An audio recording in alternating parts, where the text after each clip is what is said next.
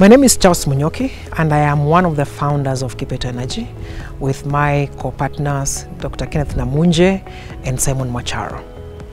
And we did this as an SPV from our company that we began, which is called Craftskills Wind Energy International, which gave birth to Kipeto Energy. And at the time, there was a lot of outages in the country. The country was facing a lot of shortage of power.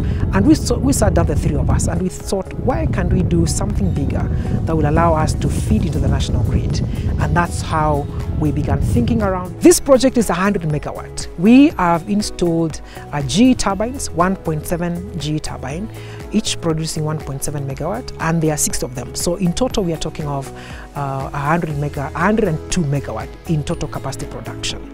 But just to understand what that is in terms of the numbers, in terms of impact into the economy, we are saying that this turbines, or this 100 mega wind farm, can power more than 250,000 homes, depending on the rates which every home uses. But on average, more than 250,000 homes can be powered directly by Kipeto wind farm. The community benefited largely and do continue to benefit largely on lease payments on their parcels of land. That's benefit number 1.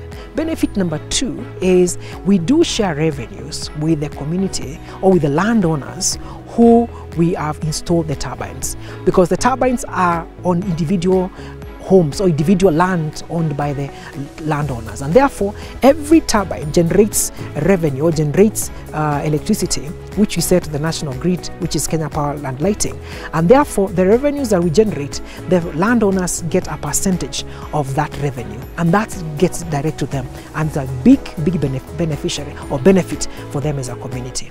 And then the other benefit to the community is we set out what you call a community development trust.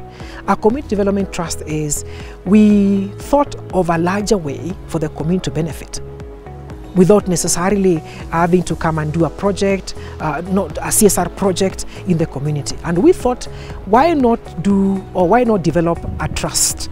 And that trust that we developed was for the benefit of the community and the larger group of people who stay in this area, who are not individual landowners. And for that matter, we thought 5% would be a good number of the revenues that are generated by the company, and that is distributable to the shareholders, and that can be given back to the community.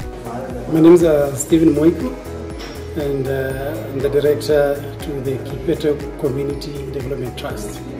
To make sure that as the company is undertaking its activities in business, it is also providing essential services, basic needs, water, education, healthcare, roads, and things like that to the community.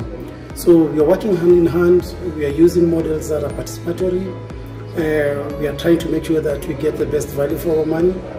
But most importantly is to make sure that in every area that Kipeto Energy is working, the community around it is developed, is stable. We have continued to employ people from the local community because we do understand for this project to succeed, the integration between us as a project and the community is our success factor number 1. The community involvement is what has given us the greatest benefit or the greatest standing as a project to have an impact in this area. Because if you don't involve the community, then they will become people who are not impacting positively to the community. And therefore, even today, we continue to give the community the first priority in terms of jobs that are coming, in terms of opportunities that are coming, and then the community becomes the biggest beneficiary, so to speak, for any assignment, any job that is coming from this project.